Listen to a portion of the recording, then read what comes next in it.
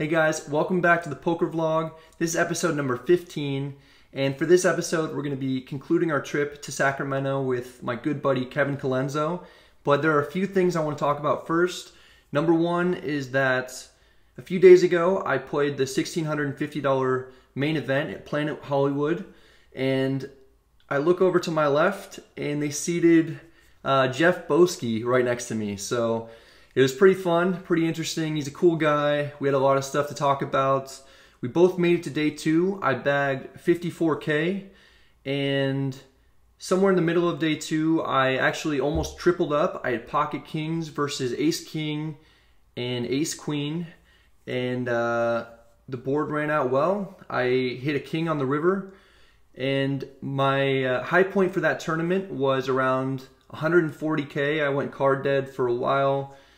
Then right before we made the money, I got it all in and ended up getting 38th while the top 36 spots paid. It's pretty brutal to make it that deep in the tournament. I've got a walk of shame video that I'll probably include at the end of this vlog if you're interested in watching it. I didn't vlog. I'm not gonna put an episode together to vlog the tournament. It was a big buy-in for me, so I wanted to focus as much as I could. But Jeff is vlogging it, so I'm sure that should be up shortly. Definitely check that out. We played one interesting hand together that he said he was planning on putting in there. The second thing is that I checked my mailbox the other day and I got two letters. So one of them was not meant for me, and the other one was my first letter that I've ever gotten from a viewer. It was sent by Ken. It was really cool. I definitely appreciate him just taking the time to write this. He wanted to congratulate me on the vlog, said he's seen every one of them, and he looks forward to each new one. But he said, I write to you today because I'm looking to either get into a poker group or put one together. He just moved to Las Vegas about a year ago, I guess. He says he doesn't really have anybody to discuss things with away from the tables.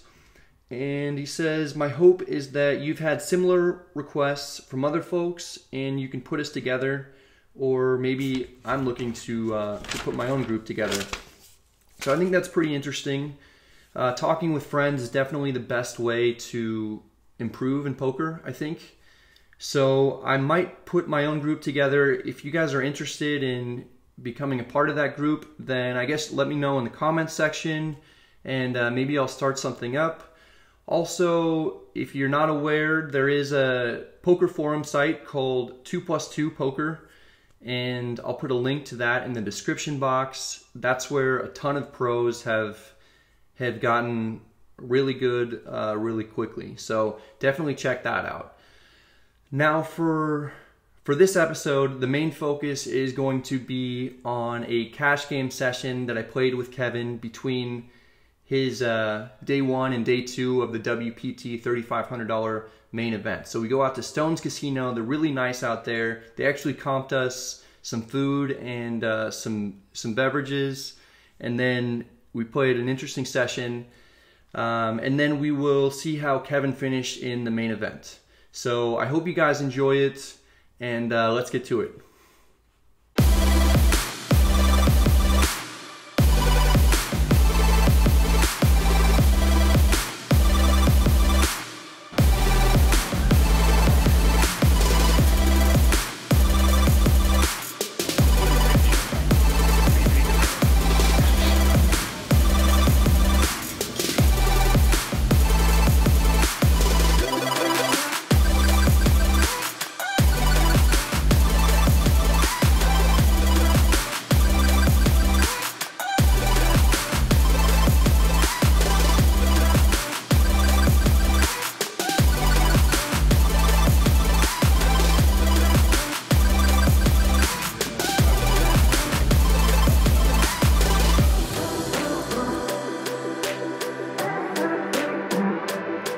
After grabbing some food, Kevin and I jump in the 2-5 game. It was a little wild. There were lots of players making big bluffs and just doing things that were not conventional. About 20 minutes in, Kevin opens to 15. I call directly to his left with pocket sevens. Then it folds to the big blind, who also calls. The flop comes Jack 6-5 with 2 hearts. Both players check to me. I take a stab at it and bet 20. The big blind, who is short stacked, raised it up to 55. Kevin folds, and the action is again back on me. The big blind is representing a hand like ace-jack, 2-pair, or a set. He could potentially have a big draw, but I have 2 7s, including the 7 of hearts, and this blocks a lot of straight and flush combos. Since I have blockers to hands that I beat, and I'm at the very bottom of my value betting range, I should just be folding all the time. But somehow I convinced myself that since I'm in position, it's only 35 more, and there are a lot of turn cards that can help me out, I call. Regardless of the outcome of this hand, it's certainly a mistake to call here. That's what I do though, and the turn is the 4 of diamonds. So this is a great card. If I was behind, I just picked up quite a few outs, and to my surprise, the big blind checks. I suppose he could be doing this with a hand like ace-jack or jack-x of hearts if he was value raising the flop, but those should really be the only hands he might check the turn with. He's so short stacked and only a few combinations of straights get there. He should still be betting with 2-pair or better. His line made it look like he check raised the flop with a flush draw and is now giving up. So it's back on me and I bet 80. I don't necessarily love it. It's a spot where checking back is completely fine, especially because I don't want to get jammed on, but I really felt I was ahead given the way that he played it. The big blind only calls, and now it seems even more likely that I'm ahead. I thought any big made hand would almost definitely ship it there. The river is the ace of diamonds, and this is a horrible card. There are basically no hands he can have now that I'm ahead of. He checks, I check back. He turns over pocket jack, so he flopped top set, and he's a little bit upset that I didn't bet the river. Glad to be done talking about that hand. I was kind of dreading it a little bit. Now let's take a look at a hand Kevin gets involved in. He picks up ace-king offsuit in middle position and opens to 15. The button, who is a certified wild man that had already shown several bluffs, 3 bets from the button for a 3rd orbit in a row. Kevin 4 bets to 205 and the button calls. The flop comes queen 3 deuce with 2 diamonds. Kevin C bets small to 145 and the button calls. The turn is a queen of hearts. It's one of the worst cards in the deck for Kevin since there are hardly any queens in this 4-bet range other than maybe pocket queens. Kevin checks, and the button, who is a thinking player and probably realizes how bad of a card this is for Kevin, ships it for 600. It looked a lot like a bluff, and given the opponent's image, it's tougher than it seems to lay down ace-king, especially with how big the pot is already. Also, Kevin doesn't have any blockers to the 2 flush draw possibilities out there, making it more likely his opponent could be bluffing with a draw. Kevin calls. The river is an offsuit 3. The player says Kevin is good and sounded a little bit embarrassed. Then he turns over pocket 5s. Kevin can't quite believe what his opponent jammed with. Value bluff. Top of his range, dude. 6-10. 1-2. This wasn't the end for Kevin and the Wild Man. Shortly after, Kevin lost another massive pot against him, so it was just not his day.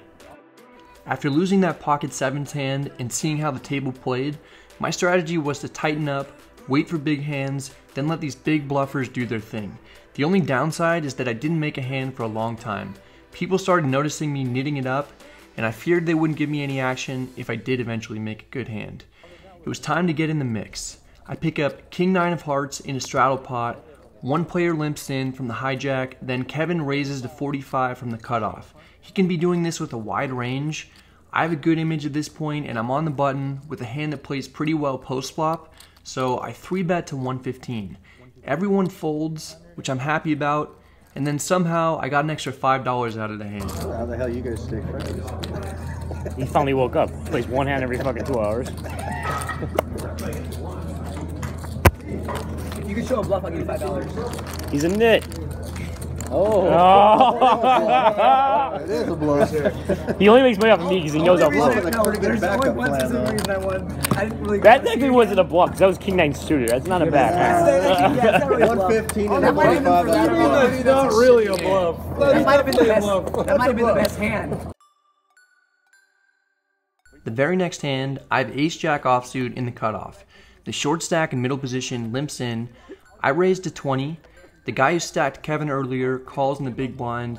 Then the short stack calls too. The flop comes ace-9 deuce with 2 hearts. Both players check to me. It's a great flop. We've got top pair, good kicker, and a backdoor flush draw. Plus, we have a guy in the hand who is prone to bluffing. I check back, somewhat for pot control, but also to allow the big blind to bluff if he thinks I'm weak. There aren't really any bad turn cards either since we have the ace of hearts, so this seems like a good spot to see a free turn. The turn is the 8 of diamonds, the big blind checks, and the short stack bets 65. This is a pot-sized bet. It looks a little weird. A lot of times players do this with big draws, but occasionally I'll see people do it with monster hands as well. I can't fold, given the fact that I've super under-repped my hand so far, and the whole plan of checking back the flop was to induce a bluff. So I call, and the big blind folds. The river is the king of diamonds. It shouldn't have helped the opponent very much since he only limped in. He could have king X of hearts type hand, but that's about it, I guess. He checks, I check back, he turns over 7-5 of hearts, and we win. In this hand, I pick up ace-queen offsuit on the button in a straddle. There's one limper, I raise to 45, the small blind calls. He's an older guy that I've seen bluff quite a bit, including one huge bluff shove. The limper folds, so we go heads up to the flop. The flop comes ace-10-7 rainbow, the small blind checks. I check back for the same reasons as the last hand. I want to pot control, make it look like I'm weak, and induce a bluff while I'm in position. The turn is a 4 of clubs, and my opponent bets 75. I call, I under-repped my hand, hoping he'd bluff, so everything is going according to plan. The river is another ace. The small blind now bets 175. I call, he turns over 4-3 of spades for a pair of 4s. He sees my hand, and he's somewhat surprised. I never thought in a million years I was trying to push you off an ace. I'm happy my plan worked out, and despite being in for 1200, I'm now up on the day. I go another long stretch without picking up a hand, and decide to get involved with king-queen offsuit. A new player in middle position who had already opened several times raises to 20. Then the short stack and hijack calls. I don't normally like just calling with this hand from this position, so I 3-bet to 90. I have blockers to ace-king, ace-queen, pocket kings, and pocket queens, so it's not very likely that I'll get 4-bet, and given the fact that I hadn't played a hand in a long time, I expect for both players to fold a good percentage. This time, however, the player in middle position calls and the hijack folds. The flop comes 5-4 deuce with 2 diamonds. The opponent checks, and I c-bet to 80. It's a small bet. I'm trying to get some ace-high hands and possibly some suited connectors that he might have to fold. This is one of the worst hands I'll have in this situation with no real value, so it's a good candidate to turn into a bluff. I expect to get calls from almost all pocket pairs though, so my plan is to bet small on this flop and then fire again on most turns. The opponent does call, and the turn comes out. It's the 3 of spades, which is a great card since I'll have a lot of aces in my 3-bet range. He checks. I wouldn't expect him to have too many aces other than hands that have the ace of diamonds or perhaps ace-king with the king of diamonds, or maybe ace-x of hearts that flop the backdoor flush draw and a gutter. I bet 160 in order to get all pocket pairs above 6s to fold, but he calls, and now I am just done with this hand. The river is another 5. He checks, I check back, he turns over ace-7 of clubs. Pretty strange call pre-flop since I imagine this is close to the bottom of his pre-flop opening range. The flop call kind of seems reasonable since it was a small bet, and in his mind a 3, 6, 8 or ace all help his hand, but playing out of position and without a card on the board that is his suit, a fold is probably a little bit better.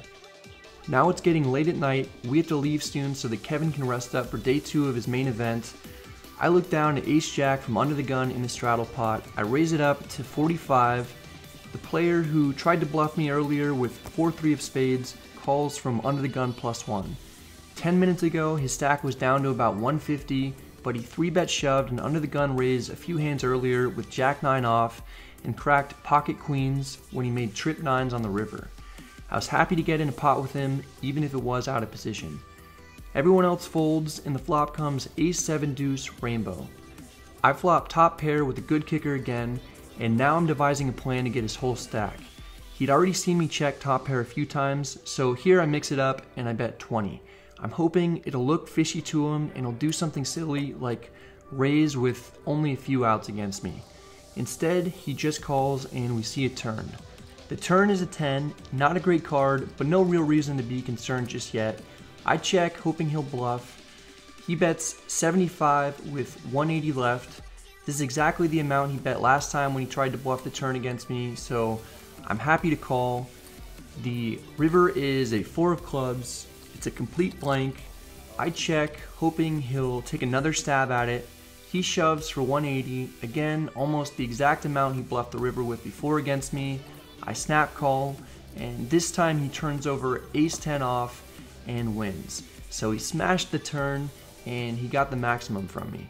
I wasn't too happy about doubling him up, and after that I started deviating from my pre-flop strategy quite a bit by calling with a much wider range, hoping to connect with the board and get paid, but I just couldn't make a hand.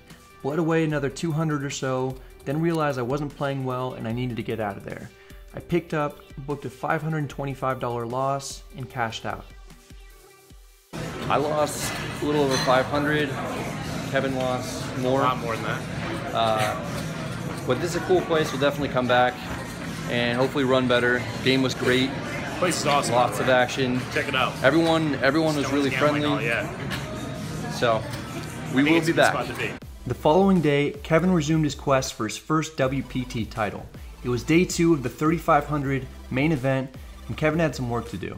I'm very short. Are you? I need a lot of help. I have like 23 bigs. He got off to a slow start, but then won a key hand with his tournament life on the line. Kevin just got a double up with Ace-King versus Kings. So now he has around 45, 50 big blinds. 90 people left, 53 get paid.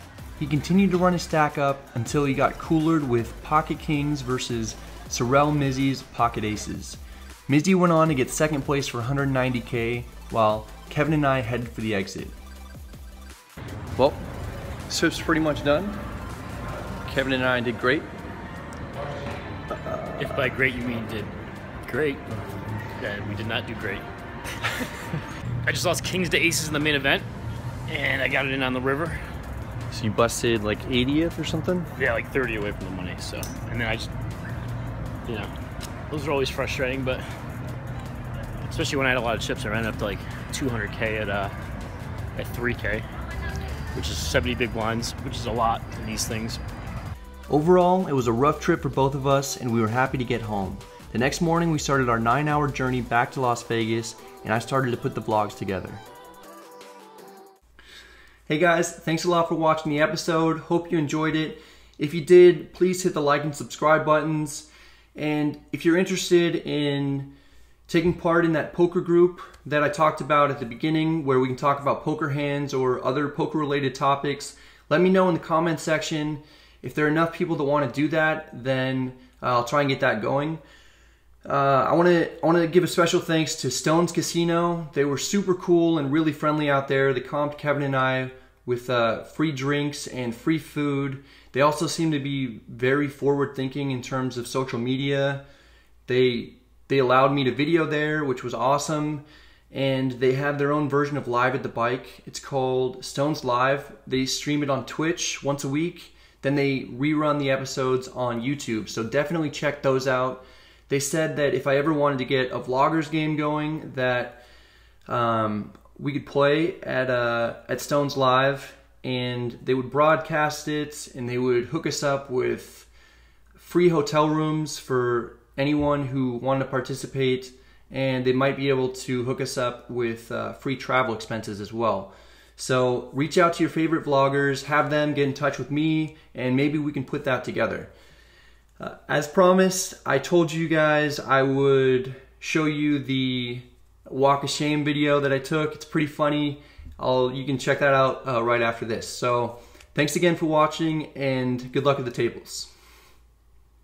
Just just got 38th in the Planet Hollywood main event, $1,650 buy-in.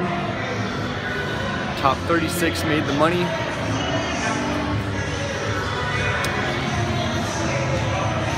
That one hurt. Got it in with Ace Jack on the button for 90K. The lines were 3 and 6,000 with a $500 ante. Hi. Say hi. We're from Poker Face. Did you win? I just bubbled the main event upstairs. Oh, and you won? No, not quite. I just lost. I was the. You are gonna win next time. You keep Thanks. pushing forward. That's why we're doing this video right now, right? All right, exactly. That's why we're doing this video. All right, have a nice day. What's bye. your name? Brad. Brad. Remy Laura, good job, Brad. All right, thanks. So, someone doesn't really know how poker works, apparently. Oh man, I don't know. Was she needling me back there? I'm not sure. Anyway, yeah, brutal. Picked up Ace Jack offsuit on the button, folds to me. Blinds are 3 and 6,000 with $500 ante, 500 chip ante. I open shove. Small blind calls, or sorry, small blind folds. Big blind gets Ace King suited. It's a big stack. He calls. Neither of us make a pair, and that was it for me. Very rough.